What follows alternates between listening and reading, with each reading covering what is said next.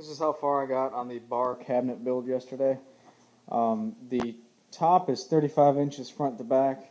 It's 1 inch proud of 8 feet left to right, and it's 38 inches tall. Got my drawer guides installed, so you got plenty of office paper storage. And this one was supposed to be a paper storage as well, but I ran out of wood, so I think that right there is plenty enough. So this should just be fine as just a regular storage drawer.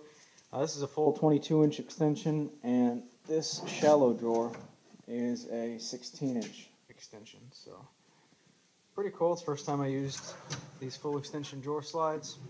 I like them. Still have to do the electrical in the back, but coming along nicely. This is going to sit over the weekend. This was a day job project, so going to finish it out Monday and start painting the entire thing white.